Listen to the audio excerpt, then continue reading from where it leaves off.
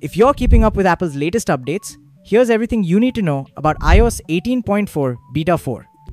This update dropped just a week after Beta 3, landing in March alongside iPadOS, watchOS, macOS, tvOS, and visionOS updates. If you're updating on an iPhone 16 Pro Max, the download size is around 956.3 megabytes, so it's not too heavy.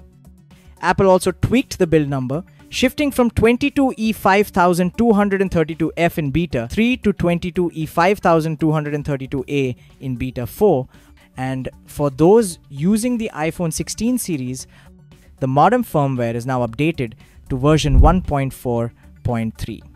One noticeable change is with the backtap feature. In Beta 3, Apple introduced a banner that popped up to confirm backtap actions, but in Beta 4, that banner is completely gone. There's no option to bring it back in the settings, so Apple decided to scrap it entirely.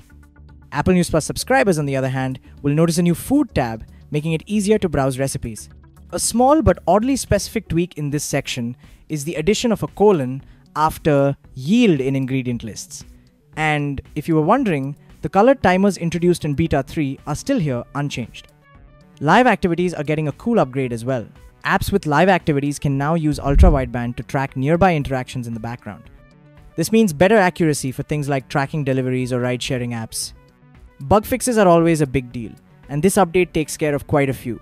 The improved location accuracy toggle in system services was acting up, but now it stays enabled properly. Notification center is also smoother now before. Some users couldn't scroll through all their notifications, and timestamps on notifications with images were overlapping. Those issues are now fixed, along with a bug that made some notifications flicker or collapse unexpectedly. Searching for SIM settings in the Settings app now works properly, and Wi-Fi calling is reportedly more stable. Apple Intelligence and writing tools have also been improved. One lingering issue, though, is with the Vision Pro app. If you downloaded it from the App Store on iOS 18.4 Beta 1, it would open to a black screen. The good news? Updating to Beta 2 or later fixes the problem.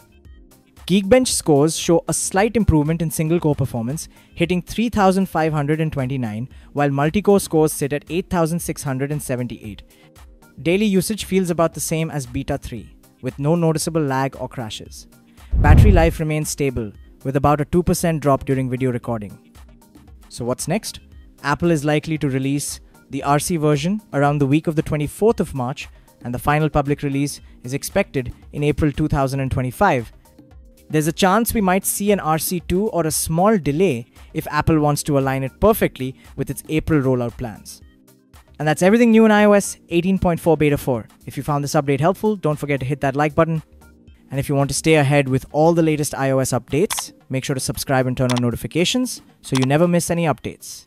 Thanks for watching, and we'll see you in the next video.